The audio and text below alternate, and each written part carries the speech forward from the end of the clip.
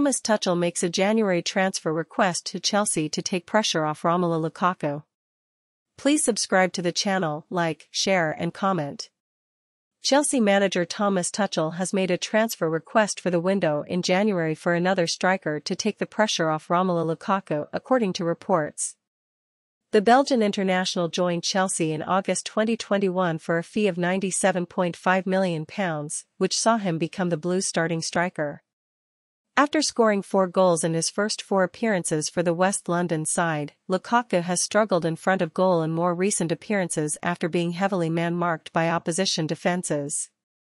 As per the Transfer Window podcast, Tuchel has informed Chelsea's board that he wants to land another centre-forward in the upcoming January transfer window. It is our information that he, Tuchel, has requested from the club that they recruit a striker in the January window, said McGarry. From what I'm told, there is no definite shortlist that's been formulated as yet, but you can see the point that they've been heavily reliant on Lukaku in such a short space of time since he arrived back at the club for his second spell.